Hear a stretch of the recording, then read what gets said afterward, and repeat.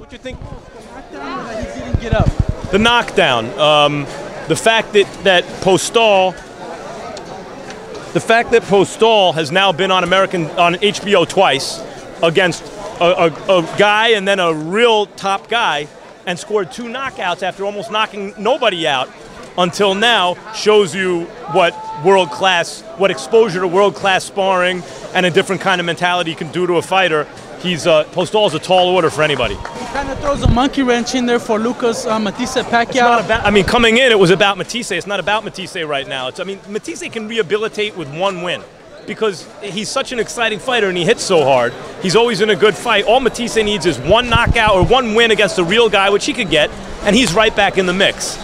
But the story coming out of the fight is Postol, because Terence Crawford looked like he was in a different category from everybody else at 140, and now it looks like he has his work cut out for him. How do you see that fight, Max, if they were to get together? I'll do 2 more, and then I'm gonna, all right? Dude, that's why I want to see the fight. Like, how do I see the fight? I suppose I would always favor Crawford against fighters who haven't shown their special until recently. You know what I mean?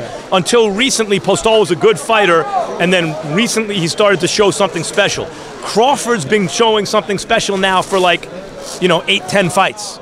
So I think Crawford would be favored, but I don't know who. I mean, you want to see the fights where it's not so clear who's going to win.